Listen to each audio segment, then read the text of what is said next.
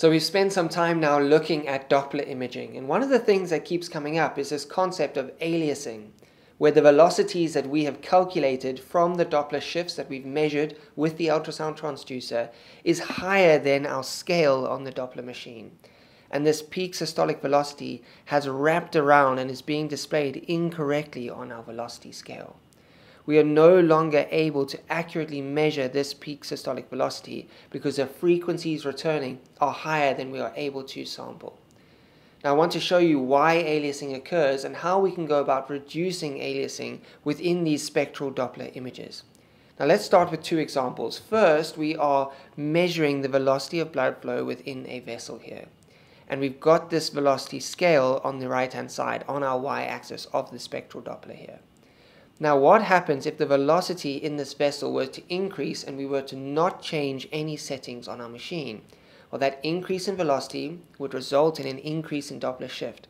That increase in Doppler shift that we measure will then be converted into a velocity value that is higher than the scale on our machine.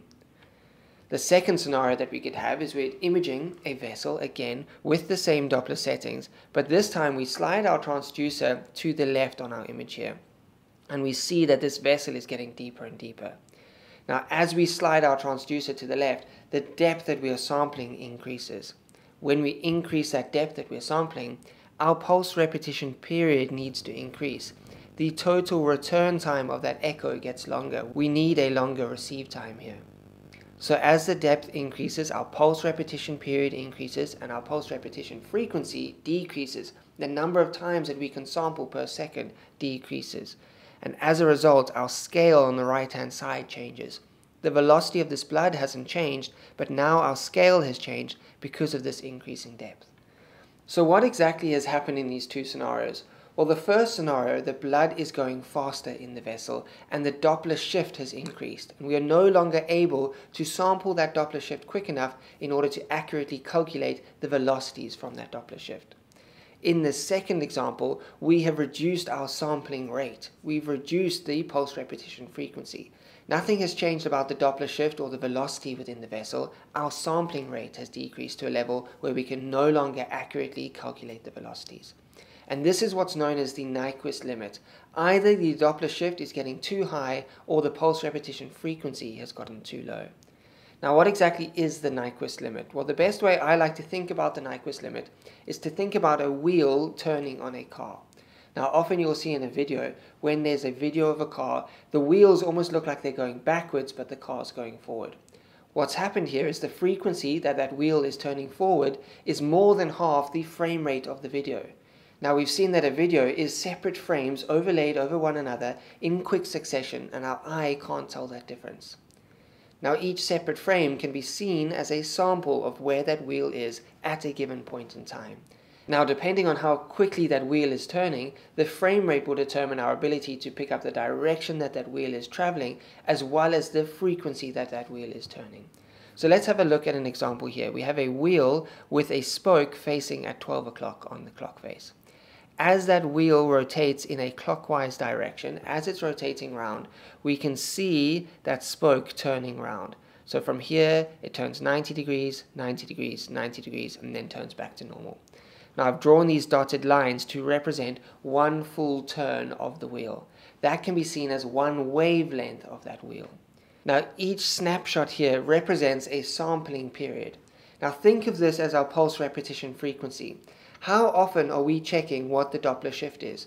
Well, the time that we check what the Doppler shift has been is that pulse that we are sending in.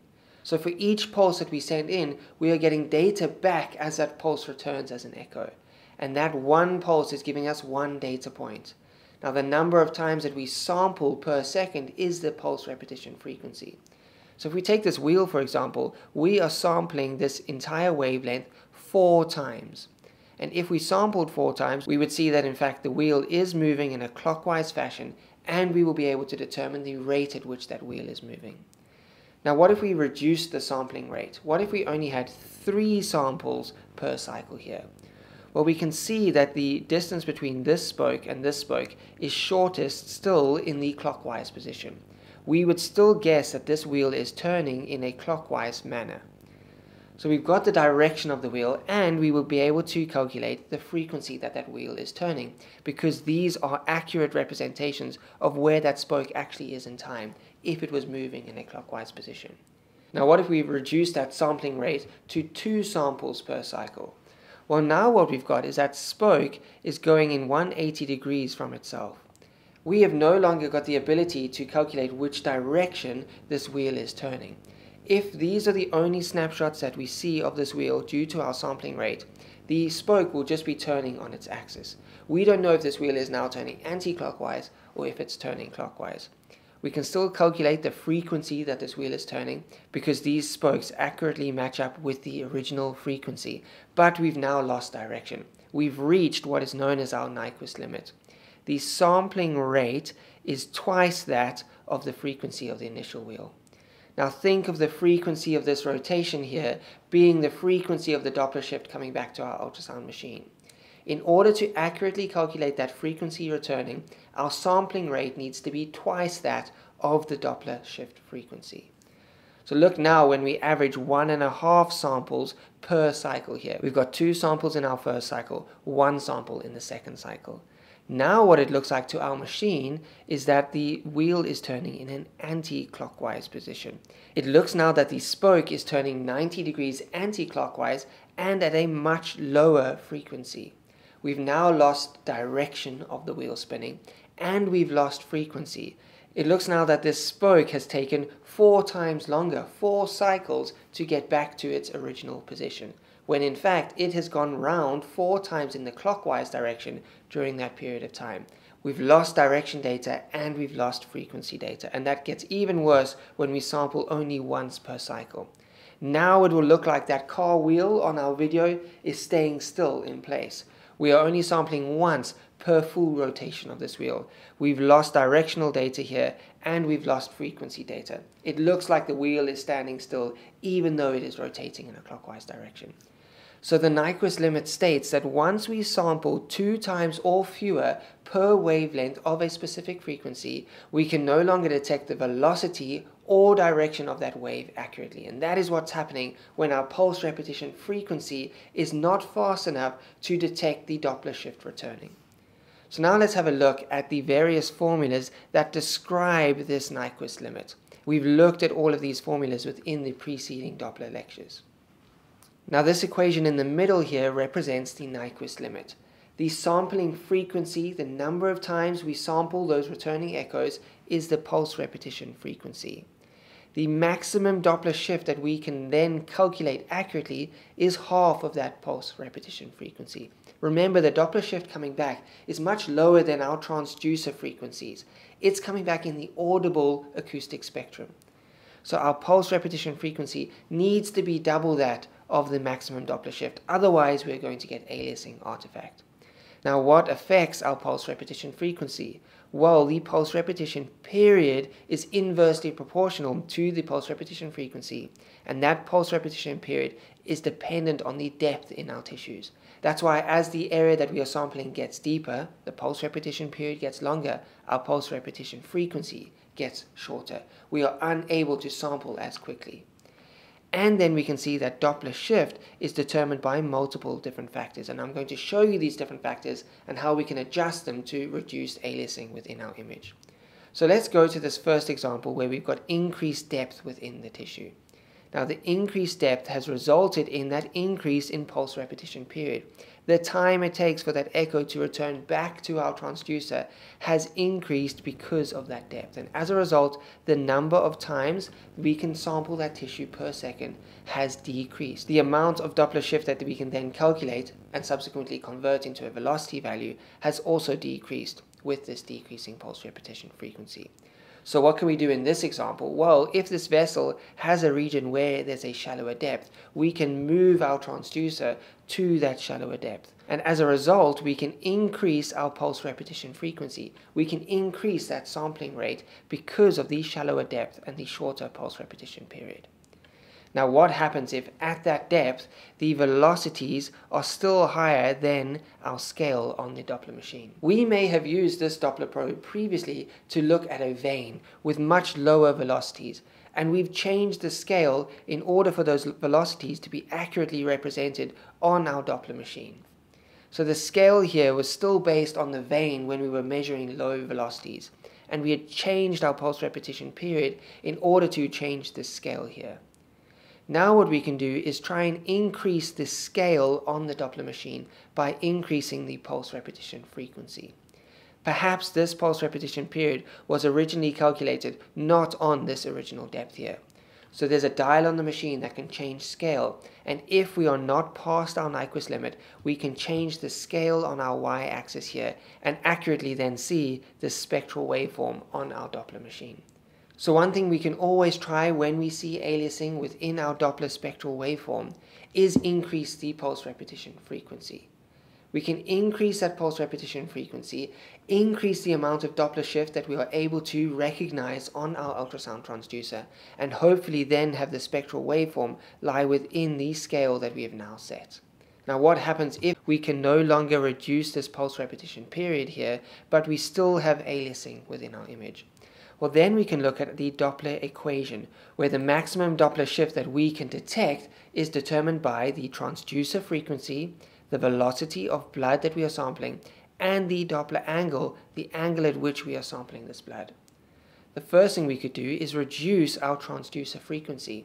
The actual pulses that we are sending into the tissues, if the frequency of those pulses is less, the amount of Doppler shift will be less, and ultimately the more velocity we'll be able to measure with a set pulse repetition frequency. Now this is often counterintuitive. You would think that a higher frequency would more accurately pick up the Doppler shift. Like when we looked at axial resolution, a higher frequency, a shorter spatial pulse length gave us better axial resolution.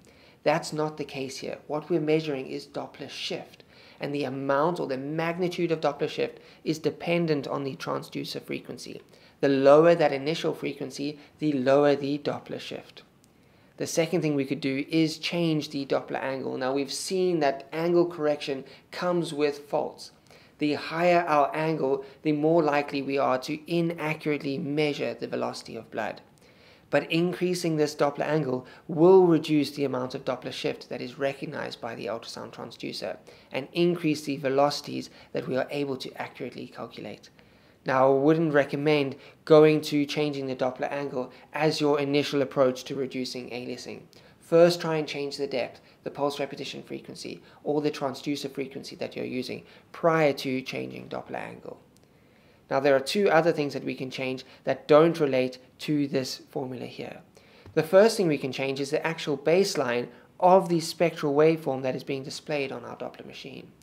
If this wraparound or aliasing doesn't cross the baseline, what we can in fact do is just lower that baseline down in order to fit the spectral waveform on the scale that we have here on our machine. And that could be all that is needed to reduce the aliasing in our image. Now this isn't always the case. You'll see that aliasing often crosses that baseline. And if we have optimized the depth, the pulse repetition frequency, and our transducer frequency, as well as the Doppler angle, and we still have this wraparound that is crossing the baseline, we can't move that baseline to reduce aliasing. What we're left with now is no option but to convert to continuous wave Doppler ultrasound. The reason we are getting aliasing here is because we are sampling at set frequencies, the pulse repetition frequency. Continuous wave Doppler ultrasound gets continuous frequencies coming back. There's no receive time. There's no sampling period. We are continually sampling the velocities within the vessels here. Now, if we switch to continuous wave Doppler ultrasound, we are sampling a larger area. So if there are other blood vessels in here, we may get some artifact there. Although we are sampling a larger area and we can't be as specific within our vessel, we can now sample much higher frequencies than we could with pulse wave Doppler, with a pulse repetition frequency. Now obviously the velocities of blood within this vessel change because of that laminar flow in the vessel. But we can still accurately represent our peak systolic velocity as well as our end diastolic velocity, and ultimately calculate the resistive index that we looked at in the previous talk. So there are 6 main factors that we can change in order to try and reduce aliasing within the image. And you can go through all of these sequentially while trying to troubleshoot if you get aliasing in your pulse wave Doppler ultrasound imaging. So that brings us to the end of Doppler imaging. Now we're going to move on and look at harmonics within ultrasound imaging. And then we're going to round off this ultrasound module by looking at some artifacts that you can see in beam mode imaging and looking at safety within ultrasound imaging. So I'll see you all in the next talk where we're going to look at harmonic imaging. Until then, goodbye everybody.